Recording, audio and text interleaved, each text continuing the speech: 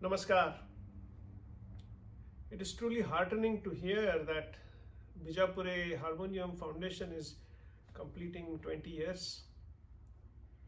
And it's truly my honor that Dr. Ravindra Katoti has requested me to come and share some of my thoughts on this occasion. My association with Bijapure Master and the Bijapure Shishya Parampara, as well as the work of the Bijapure Harmonium Foundation, has been long. I think first I met Bijapure Master was in 1998 or 1999. Since then, every time I was in Belgaum, I had the chance of seeking his blessings, playing in front of him. Through the years with Bijapure Harmonium Foundation, I've closely observed all of the grand work that the foundation has been doing and had the chance to also participate in several ways, attend the first World Harmonium Summit. And so as I think about these last 20 years and more, I have a lot of emotion welling up in me. Pandit Rambhau Bijapure was such a saintly person. I could go on and on about how he was so inviting, so inspiring. How my Guru Pandit Tulsidas Borkar and Rambhau had such a deep respect and love for each other. I could also go on and on about the grand work that Bijapure Master has inspired, and through all of the leaders and volunteers and committee members of Bijapure Harmonium Foundation, the impact that this foundation has had, not just on the harmonium, but on the community of all of us artists who work together, and on music in general. Perhaps the next Global Harmonium Summit, we can have a session on reminiscences where we can exchange these sweet and wonderful memories that are so inspiring to all of us. I will just share two small things with you. Every time I used to go and meet with Pandit Rambhau Bijapure, of course I used to play a little bit for him.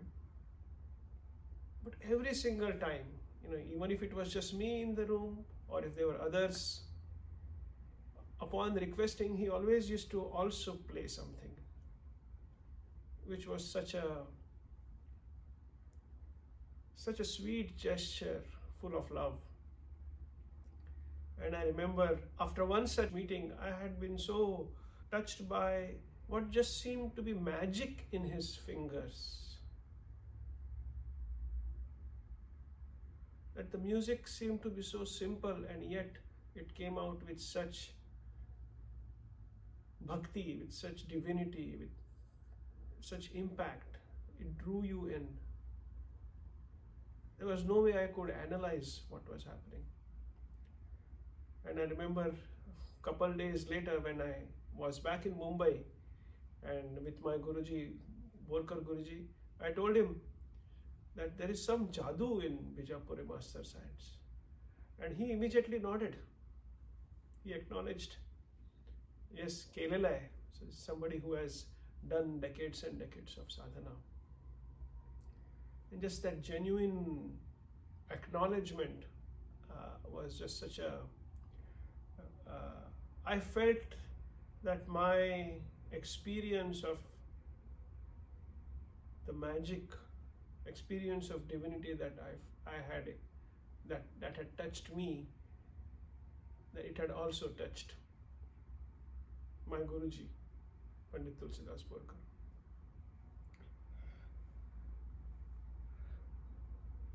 Inspired by Bijapure Master, the Bijapure Harmonium Foundation has done such tremendous work, as I said. And there are many organizations that do a lot of good work. And for every organization to succeed, you need dedication to a big cause, great cause. You need hard work, you need discipline, you need the ability to create a team and lead a team.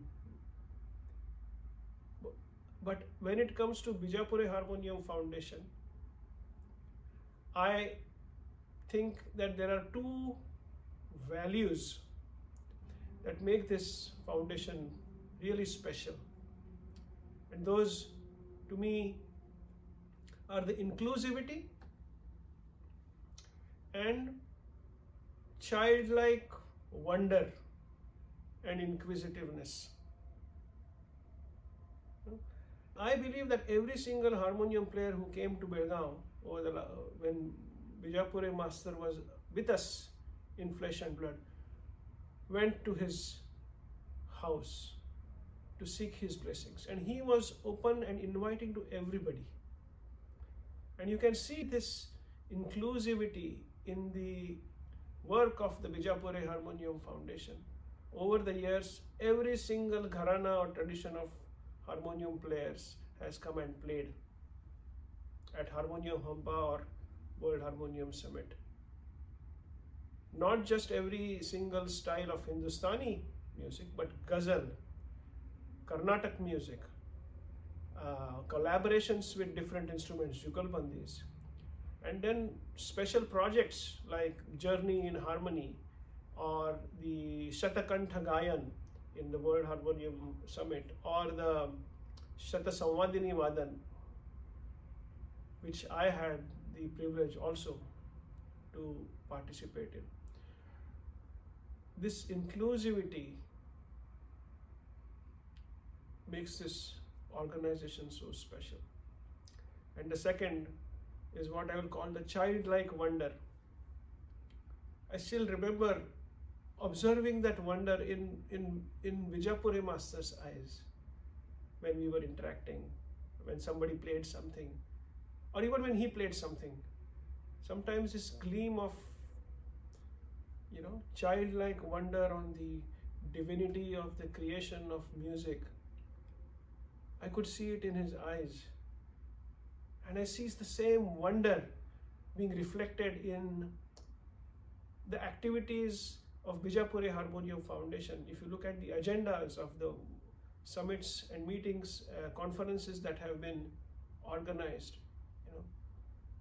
the foundation has brought together performers, soloists, accompanists from different gharanas, like I said, academicians, instrument makers, manufacturers like Cradle, with discussions on a myriad of different issues, on the performance of the harmonium, on sound engineering, on instrument making, on the next generation of what electronics could bring to the instrument, on the microtonal tuning, on how Western classical composition can influence creation of orchestral music on the harmonium, on such diverse topics, with a view to how this instrument could take shape and have an even more beautiful impact on the world in the years and decades to come. I am deeply grateful to the foundation, to Dr. Ravindra Katoti, not just for allowing me to speak here, but for all of the work that the foundation has been doing to the cause of popularizing the harmonium. And I am sure that this emotion of gratitude is felt not just by me, but all of my other fellow harmonium players, and it will be felt in the years and decades to come by all of our students who continue to work on this instrument that we love so much. And I wish the Bijapure Harmonium Foundation an unending period of continued contributions. That's just the beginning. Let that contribution and the beauty of music come in from that contribution, continue to grow tenfold from 20 to 200 years, from 200 to 2000 years.